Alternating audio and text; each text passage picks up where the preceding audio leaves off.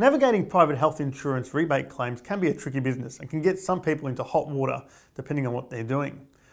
What makes this even more difficult is that private health insurers have different rules depending on their funds and depending on their claims process. Optometry Australia has tried to rectify this in the past by trying to get consistent rulings from private health insurers around what the item claiming and billing procedures and processes are. The recently developed resource that Optometry Australia has been working on has managed to get 8 health funds to provide written rulings on the item claiming and billing processes and what you should and shouldn't do. Some of the questions that we targeted and got written rulings for are around taking a deposit at the time of order to be used towards the glasses, splitting of claims over 2 billing cycles, so having the frame in 1 year and the lenses in the other year, and for those that want to take their lenses, get their lenses made elsewhere, claiming a rebate on item 110 for frame only.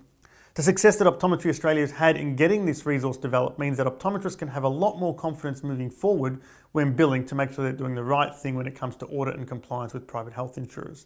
To find the resource, go to the member-only section at Professional Practice, click on the Private Health Insurance tab, and you'll be able to download that for your practice and its staff. Of course, we're always more than happy to help if you give us a call on 03 966 88 500 or email us at policy@optometry.org.au. Thank you.